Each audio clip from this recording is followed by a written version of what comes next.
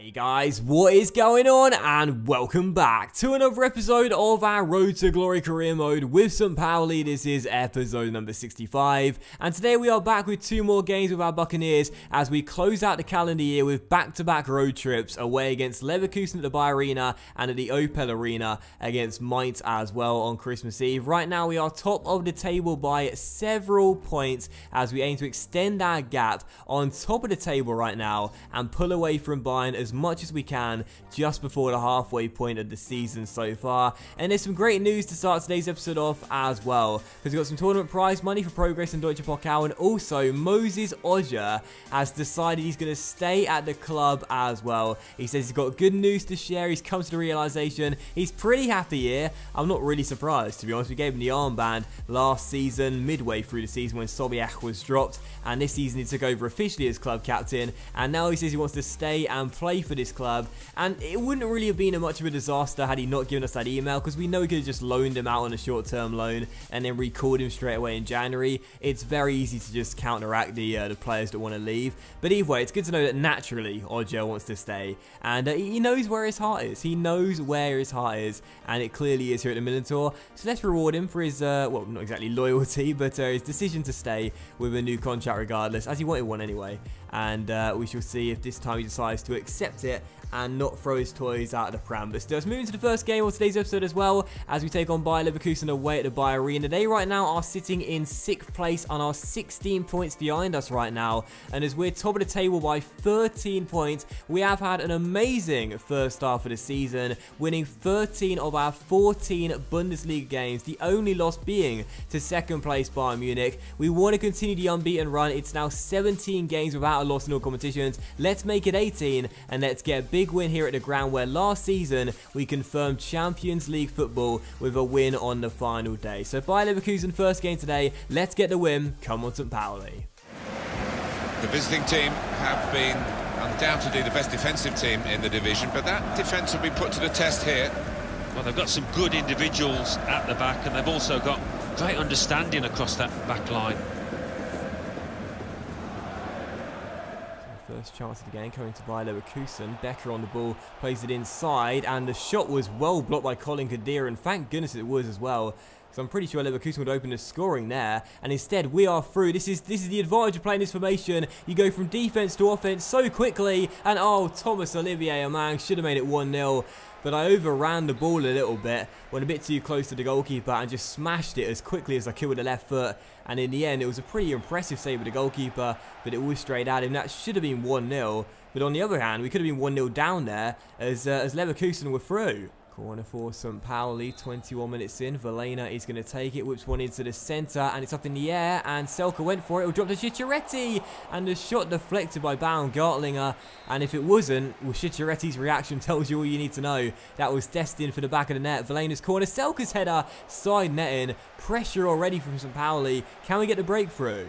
Well, still 0-0 at the break as we go into the second half. Very frustrated with our first half performance. We had a couple of chances, but not really that many to report. Leverkusen had one noteworthy one, I suppose, but other than that, they didn't do much either. This game right now has got 0-0 written all over it. I'm playing a two at the back formation. That should not happen. But here is Poulsen looking to break the deadlock. Our top scorer this season waits for Dragovic to overcommit. Takes it round him. Tries to feed it inside. Gets it back. And goes for goal from a tight angle.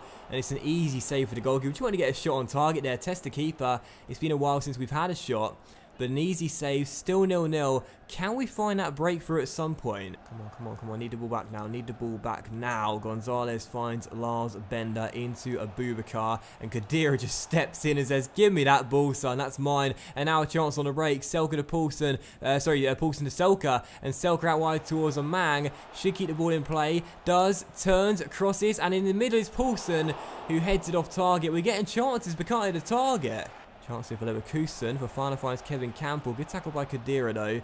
And I tried to release the ball. Couldn't do so, but this time I could. And Mang gets onto the end of it. And now a chance on the break here. Thomas Olivier Amang gets past one, plays it through to Yusuf Poulsen, who's running through and shoots, and Haradiki makes the save, and oh no, Vendel just about cleared it on the line. I think it might have hit the post as well, and the Brazilian left back gets it back to his goalkeeper, still 0-0. I cannot believe we've not scored in this one. So many chances, but still, it is 0-0. Charities on the ball, through to Poulsen, maybe this time, off the bar, and then a Manx header is wide of the post. How is it still 0-0? Oh, look at how close that is on the goal decision system as well. Haven't had one of these in a very long time, but Vendel somehow just about got off the line and poked it out before it crossed. That is so unfortunate. I thought we'd taken the lead there, just couldn't squeeze it in. Still 0-0. Oh, possibly one final chance. Bailey wins it back. Poulsen controls. Gives to Chichariti. Try your luck, son from range. Deflected. Oh, it's gone in. It's gone in. Get in. Chichariti will claim it. But what a stroke of luck that will win us the game in stoppage time, and all of our pressure eventually pays off. Chichariti shot deflects off Lars Bender and loops over the goalkeeper, and we get ourselves the goal to win us the game in stoppage time. It's going to be 14 wins from 15 games, and sometimes you need a helping hand, and we certainly got a big one there. Chichariti claims it is 6th for the year already, but it would never have gone here, or at least I don't think so, had Lars Bender not deflected it past his goalkeeper and into the back of the net. And with virtually the final kick of the game, St. Pauli win it and Leverkusen lose it right at the death. A massive victory for us. It keeps us top of the table by several points. And oh my word, sometimes you need a bit of luck. We had some bad luck last season. We get a bit of good luck here. Oh my word, what a thrilling finale. I mean, let's not kid ourselves though, we deserved the win regardless. We were the much better team in this game, far better side, 10 shots, 7 on target compared to 3 on 1. They may have had a tiny bit more possession than us, but we were still the much better team and deserved the 3 points, albeit getting them in very lucky circumstances. And I'll give man the match to Colin Kadira for a 9.3 as he helped us see out the clean sheet and eventually the 3 points as well. What a big win for St. Pauli, come on! I basically collapsed onto the back of my sofa at that moment as well. I couldn't believe it, man, seriously. When the shot was deflected, I was thinking it's surely going wide, but instead, it just looped over the goalkeeper perfectly into the back of the net. Sometimes you have bad luck moments, sometimes you have good luck moments. I say it all the time, it's why I never get angry that much when things don't go my way, because I know that eventually we'll have moments like that one. You know, it's the reason why I never really rage whatsoever, because I know eventually luck will balance itself out. Always remember that. Stay positive. If you're in a bad luck streak, remember, you'll get your good karma eventually. Alright then guys, so moving into the second and final game of today's episode as we travel away from home to take on Mainz, who are sitting in 14th place with 15 points, only 3 wins from their first 15 games, but for us, we're 15 points clear at the top of the table right now, with Bayern and Dortmund in 2nd and 3rd place with 27 points each. We've got 42, a plus 29 goal difference record as well,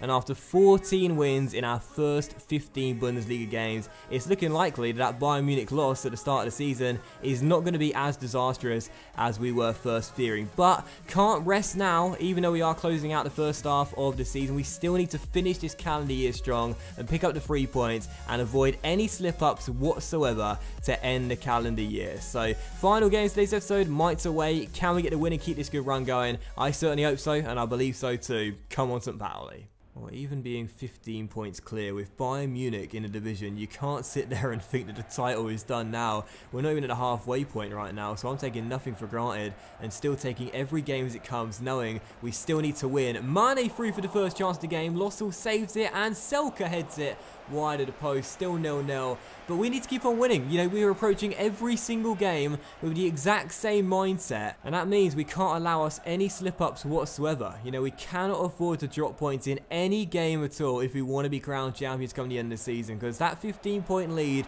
will not last forever if you fail to get wins and Bayern get theirs, because it sounds obvious, I know, but last season we found it out very quickly. You know, we were in front by a few points, then Bayern gradually got back into it, overtook us, and never looked back and coasted to the title. We can't let that happen this year. Mane down the left-hand side, turning on the afterburners. Donati won't catch up, keeps on going, gets inside the area, takes his time, finds Kai Havertz, who puts it wide the post via a deflection. And Nani is going to take the corner, whips it into the centre. Moses won the header in Selke. I'm tapping circle like a madman. Davey, why do I start you in the league? You're terrible on a Saturday night. And this is Tuesday night, but you're still awful. Right, it's half time, so Davey Selke's coming off for Mario Gomez. Oh, yeah, I was going to say, did I not put him on the bench? There he is right there. Gomez on, Selke off. He's 81 rated, but he's just... In the league, he's like he's 18 rated. I mean, seriously, it's really weird because, you know, last season in the Europa League, I won't try and deny it, he is the reason we reached the Europa League final. His 12 goals, I think it was, got us to the Europa League final, and we'll never, ever, ever forget that. You know, he's the reason we reached our first ever European final, and we're so grateful for that. But it's like Boohadoo's in Season 1. You can't live off past glory, mate. At the moment, you're absolutely terrible. So first chance of the half, and it could come to Mainz here as Klaus fizzes in across, but straight to Leno. We didn't really do much in the first half. It was a bit like the Leverkusen game, really. Not too many chances in the first 45 minutes, and I'm hoping we'll spring into life in the second half, and maybe straight away here with Nani getting on the ball down this right-hand side. Brasinski comes across. Nani takes it round him, rolls it back towards Justin Kluivert, shot deflected, and it's a penalty. Penalty for St. Pauli. What's that for? Well, Kluivert went to pull the trigger, and I think what might have happened is the number 5 slid in and put someone else down. Yeah, Gomez. Well, I mean, you can't really debate that as a penalty, can you? Mario Gomez, poor lad, just went flying from an off-the-ball tackle, and it's a certain penalty. So Rodolfo Hara can give us the lead 7 minutes after the restart with his first goal since returning from injury. I'm going to the top right, and he sent the goalkeeper the wrong way, and El Toro puts us in front. It is 1-0 for St. Pauli. I was wondering what the spot kick was given for. Now I know exactly why. Mario Gomez taken down big time. And to be honest, I'm surprised the old boy's still okay. That was an awful challenge. I mean, yes, I know he was trying to take down Kluivert instead, but he two-footed tackled Mario Gomez off the ball. That was outrageous. So certain penalty, and El Toro dispatches it right into the top corner. He's back from injury and back on the score sheet. He's got a few goals to catch up to Yusuf Poulsen right now. He's 6 behind the Dane, but as he won the Golden Boot last year, you wouldn't put it past him getting back into contention. 1-0 St. Pauli, that's the most important thing though, and we take the lead. And here come Mainz trying to respond instantly, but Klaus is out-muscled by Khedira. I love Colin Khedira.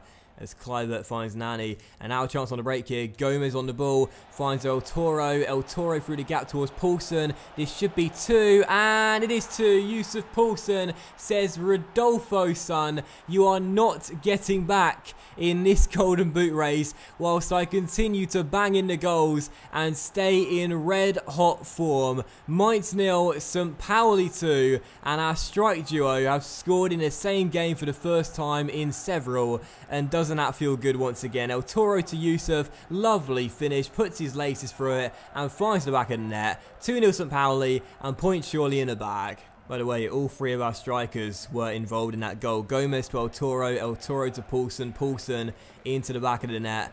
And that is why I'm loving this 2-5-3, because my strikers seem so in sync as well, as here come Mainz, but the danger is fully clear. And what a decision to bring on Gomez as well from the bench for Selke at half-time. He's already won us a penalty which we scored from, broke the deadlock, and he's also sort of got a hockey assist, if you will, for our second goal. And now Kluivert trying to play it inside, gets it back. Can he get a shot or cross away? In it goes to the centre, and Gomez, oh, it would have been great if you finished it. Can he still do so? Off the post and cleared. That would have been perfect timing had Mario Gomez scored there, but he hits the post. Might get it clear, still 2-0, but yeah, we're coasting to the 3 points now, and Selke is never playing again in the Bundesliga, that's for sure. So still 2-0 to St. Pauli with 2 minutes of normal time to go as Kluivert whips in the cross. Can we make it 3? Yes, we can. El Toro gets on the end of it, and it's 3 for St. Pauli, 2 for El Toro tonight. What a great performance, and to close out 2019 with a big win here against Mainz. 3-0 will surely now be the final score.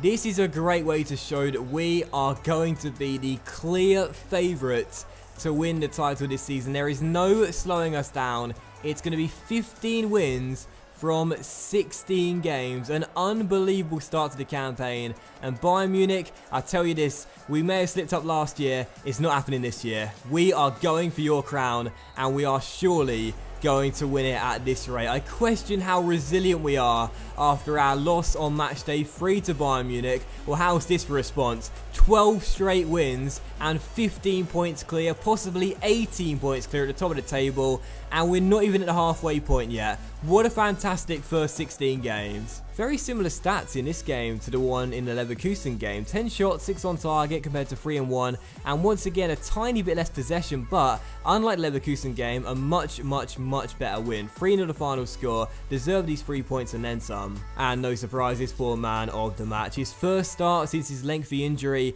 He doesn't need to be eased back into the first team. He was born ready. Rodolfo Hara with 2 goals and an assist in a perfect 10 as we get the 3 points. And so to end today's episode off, we are going to take a look at the academy update, the squad report, the full standings as well across all our competitions. And as you can see as well by that email just after this one, the transfer window has now opened as well as January is here. Of course, in the last episode, I asked for signing suggestions from you guys. Look at Dayeo. Doesn't he look great? Doesn't Dayeo look great? We've got some unbelievable youth talents in this team. Romain Willem still looks amazing. Jules LeBlanc still looks amazing. Jules LeBlanc still looks amazing as well. We got some great youth talents in this academy, man. Absolutely love it. But yeah, transfer window is now open now, and that's fantastic. I did say in the last episode when I asked for signing suggestions, we will probably make 1 or possibly 2 signings in January. Might sign a player on a pre-contract as well, as we've done at least 1 every single season so far. But I guess we'll have to wait and see. But the budget right now is £8.2 million, and I have hinted at possibly selling 1 or 2 players in January. Those players include Dudziak and Justin Bilo as well. In fact, I'll show you my to sell list right now. Which is just those 2 players, Bilo and Dudziak. I rarely show you my transfer list, but yeah, Bilo and Dudziak both on the transfer list. Although I might take Dudziak off because I like having him in the team as a score player. But Bilo can certainly go if he wants to. But I guess we'll have to wait and see what happens there. We don't need to change anything though, because right now everything is going really well in the standings, and I'll show you that in just a moment's time. But first, the squad report, where you can see how our team is currently getting on as January is now here. Obviously, most players are improving right now. A couple of players are decreasing, such as Kala and also Gomez, who are both retiring come the end of the season. I think I've said that in the past 3 squad reports now.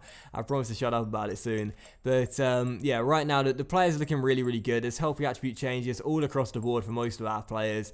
And it's just been a really amazing first half of the season. And, you know, coming into this year, we've had a chip on our shoulder, you know, failing to pick up any major honours in the first 3 seasons. We failed in the Europa League final last year against Spurs. We failed to hold on to top spot, surrendered it to Bayern and never caught up again. In season 2, lost to Dortmund in Deutsche Pokal final. We've had a big chip on our shoulder, and we've been determined to prove people wrong this year. But I still never believed we would have this type of first half performance. We have won 15 of our first 16 Bundesliga games. We won 5 of 6 Champions League games. We won our first 2 Deutsche Pokal games and are through to the quarterfinals as well. I mean, it's been unbelievable. It's been truly unbelievable this first half of the season. And I can't remember the last time I had a first half of the season like this before in a career mode. It's been a while. It might have been the last one in FIFA 15. I don't know. It's been a very long time since I've played like this. We are on fire right now. We are 15 points clear.